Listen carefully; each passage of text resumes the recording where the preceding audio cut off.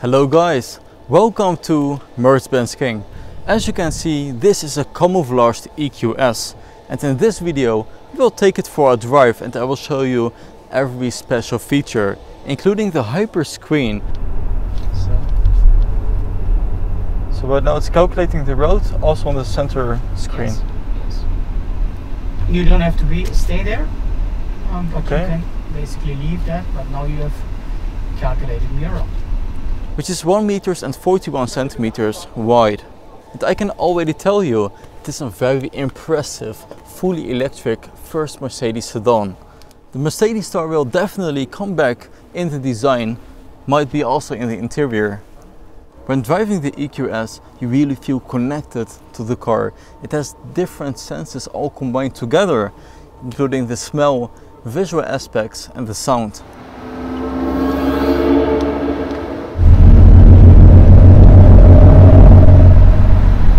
And from the side you can already see this is a very long vehicle. I think around 5 meters and 20 centimeters in length. And on the side it has this gap.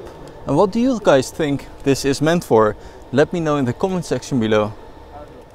So guys, before we take it for a drive, make sure you follow me on Instagram. The link is down below. And I have amazing content special for you about all new Mercedes-Benz vehicles.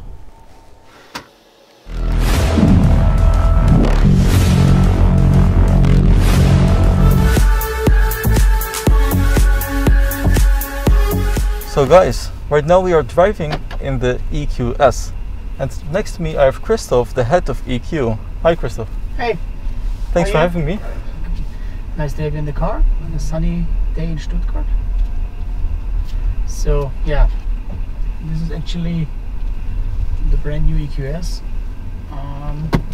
What we have here is the car with the 107.8 kilowatt hour battery, and we have a 4x4, so an all-wheel drive, so that means 2 engines, one in the front, one in the rear. So the overall power is 385 kilowatts. And obviously, I'm sure you've realized we've got our signature here, our HYPERSCREEN, which we have presented to the world at the CES this year in a digital form. So this is 1 meter and 41 centimeters? Yes, it's 1 meter 41 centimeters. It has LCD here. It has 2 OLED screens there. Yep. You've got 12.3 inch display here for the driver. I mean everything what you need is basically here. So I mean acceleration, recuperation, and of course the range.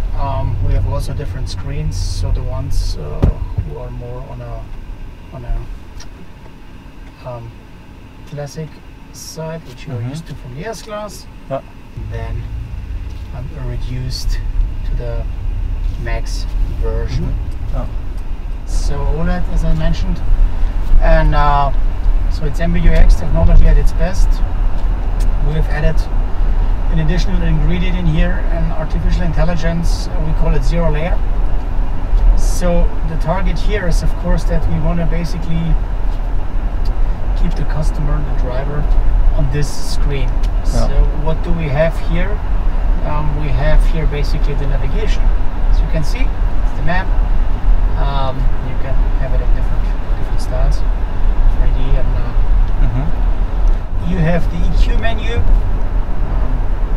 where you can basically either search for a charging station, range, everything is basically here, and you can actually go to it. And our magic modules, so you see 2 here. One is the media module, and the other is actually the telephone module. So these 2 modules are fixed. So on the media module you can basically go in there and then switch between different sources, so you can have your radio on, you can stream, you can have your Bluetooth radio, whatever you want to do is here. And then the telephone, of course, is the telephone. And because we think these are the two main use cases every customer uses. And we want to have it on the first level, so you can basically call us favorites keypad. You can do everything. And then we have four modules, so up to 6 modules here, 4 additional, which are basically learning modules. So the morning I'm coming in, there will be a module with the name of him or her. You can just press it and then the dial starts automatically. You can also swipe it away if you say, okay, not today. The same like if you have massage, you have your favorite restaurants which you go once a week, or favorite charging station or whatever. So the idea is behind that is the car is learning the behavior of your driver and makes suggestions.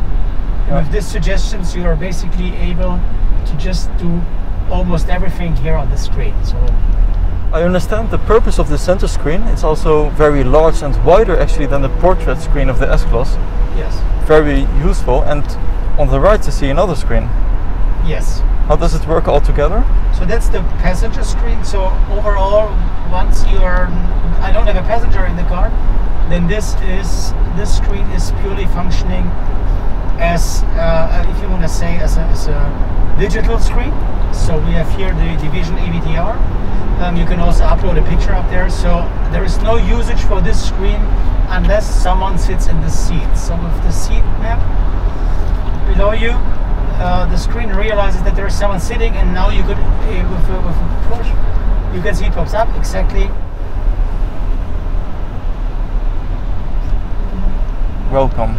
So, and now you can basically have a copy of this, but of course you can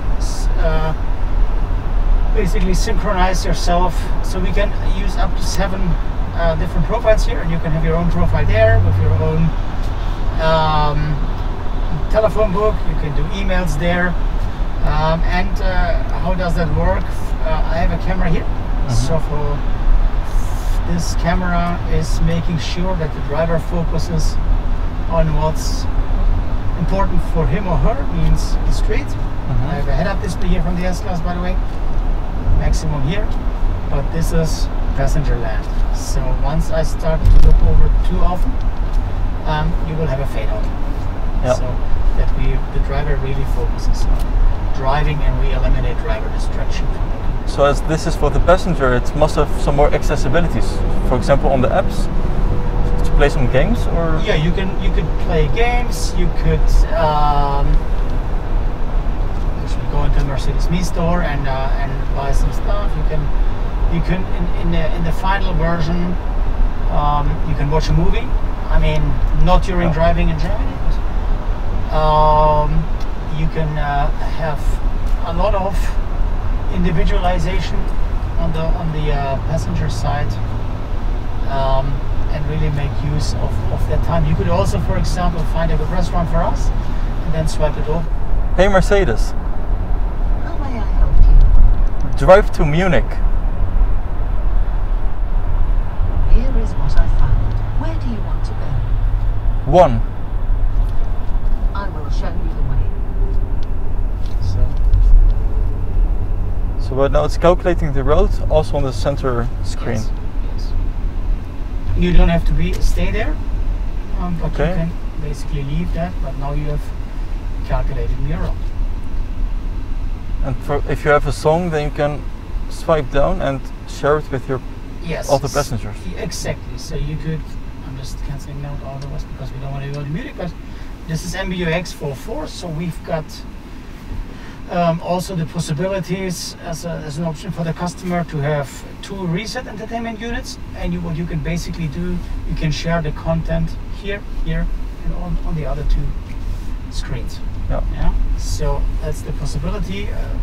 The others in the back can also have their individual program, so there is a lot of individuality in this app, plus you can commonize it and share it.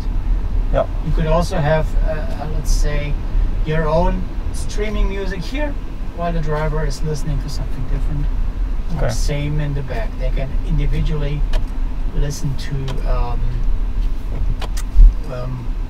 whatever they want, or watch a movie in the back. So that's all individualized.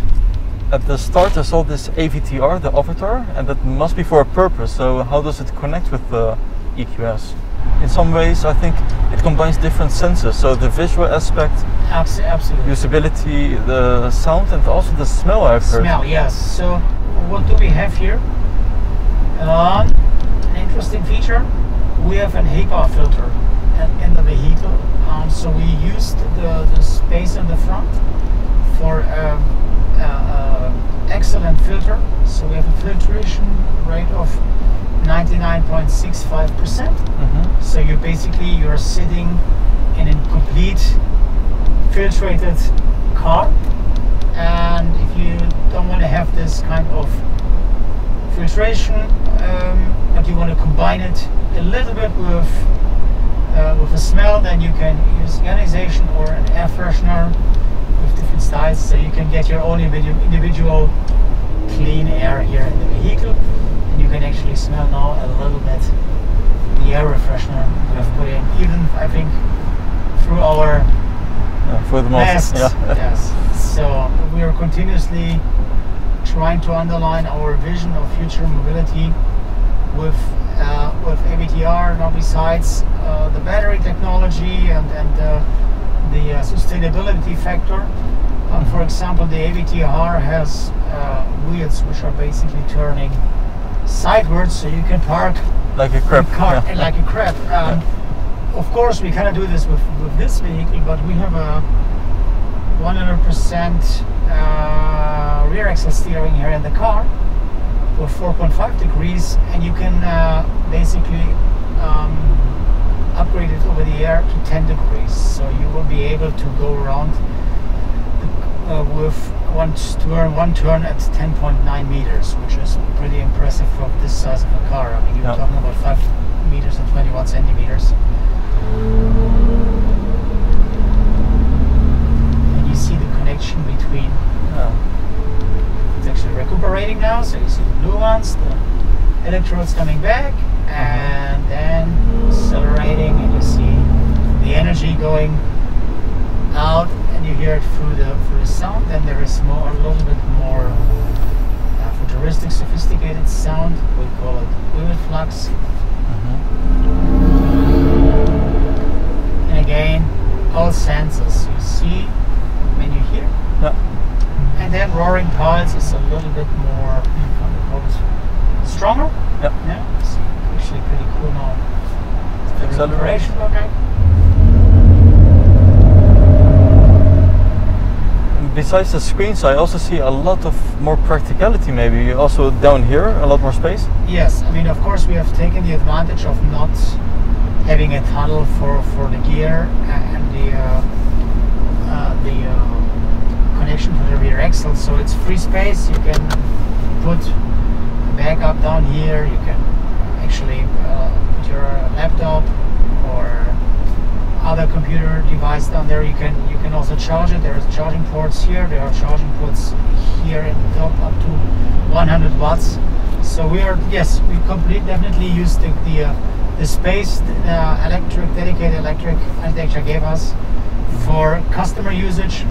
And then here we've got our cup holders and the cell phone charger. So everything pretty customer user friendly.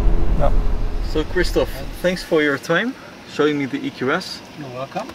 And guys, I hope you like this video with the all new EQS. More will follow soon. And I hope to see you guys next time. Bye bye.